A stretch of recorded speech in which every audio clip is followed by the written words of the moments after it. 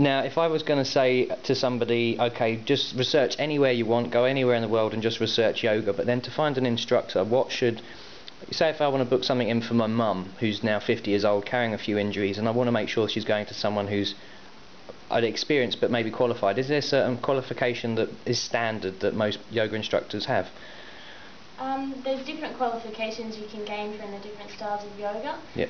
So Ashtanga training is 4 years teacher training. Most of them are up to 4 years teacher training, so you want someone with a lot of experience, practice, and also with at least 4 years teacher training. Okay.